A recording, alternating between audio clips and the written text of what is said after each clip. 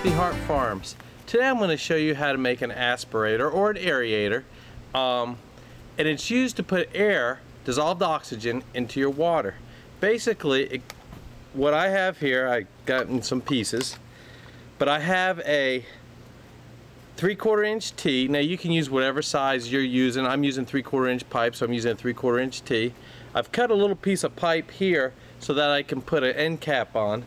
I'm using a 3/4 inch end cap, flat on the end. It just makes it easier to drill through.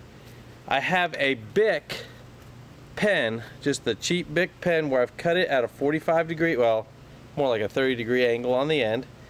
I put it on the PVC pipe I have in my T, and I'm going to make the slanted side face away from the open side, like so. As you can see, it's like so, and then I'm going to put my pipe on it. I drilled some holes in the side. Don't really know if it matters a whole lot. The reason I drilled holes in the side is it allows water to come through a little bit better instead of backing up in my other grow bed. So let's take a look and see how it works.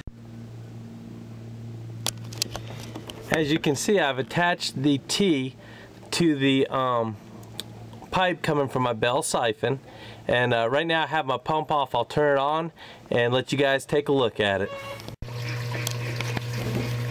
As you can see, the water is coming through my bell siphon, and it is generating bubbles as it sucks it in through the Bic pen. Great little setup. Doesn't cost a whole lot to set it up. The pen's probably one of the more expensive parts of it. Hey, you guys have a great day, and visit us at www.happyheartfarms.com.